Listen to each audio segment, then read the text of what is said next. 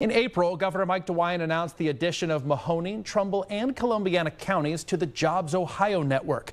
The nonprofit takes money from state liquor sales to boost economic development. So is this program helping downtown Youngstown? A spokesperson says despite the recent announcement, they've actually been making an impact here for years. And as Corey McCrae explains, they plan to keep doing just that. JobsOhio started back in 2011 after breaking away from the state's Department of Development and going the private route, and after tens of thousands of jobs moved away. The nonprofit raises money through profits on liquor sales, which they say is turned into economic growth and development in communities throughout the state.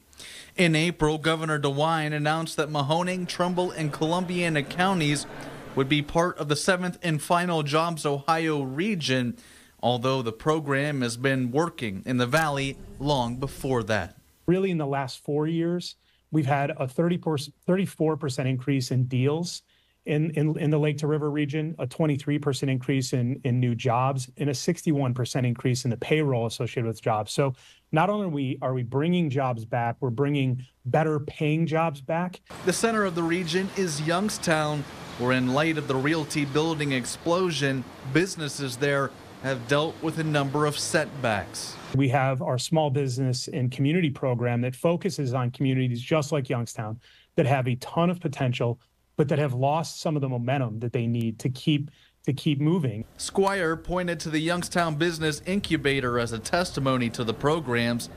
He also says it's up to communities like Youngstown to figure out how they want to market themselves, while JobsOhio looks to attract new companies to the valley. With more local news, I'm Corey McCrae.